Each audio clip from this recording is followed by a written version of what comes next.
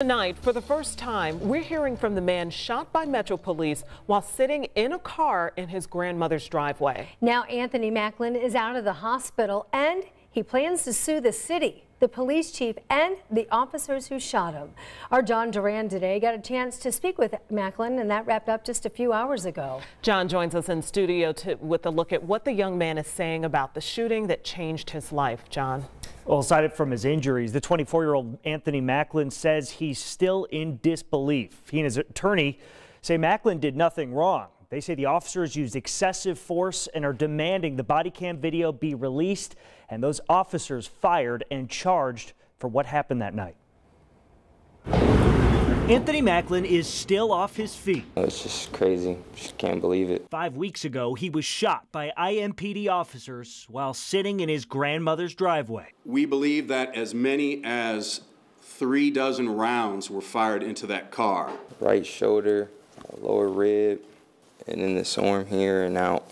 The SORM, I still have bullets that are still inside of me that sometimes I feel like causes pain. Maclin lives in Ohio, but says he was in his hometown of Indianapolis to pick up his car that had just finished being repaired. The family's attorney said Maclin was in a rental car and planned to surprise his grandmother, Vicky Driver, but arrived at her house around 3 in the morning and didn't want to go inside and wake her. So Maclin says he stayed in the driveway and fell asleep with the car on.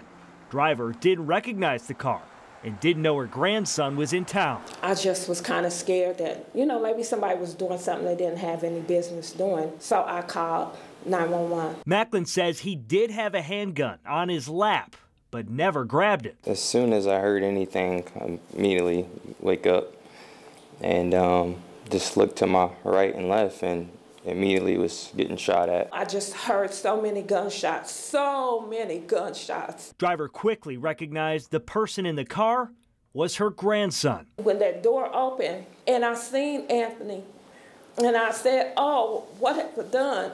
Anthony, I'm so sorry." Driver is the president of the Oxford Neighborhood Association and on IMPD's critical incident response team. When something goes wrong, they call me.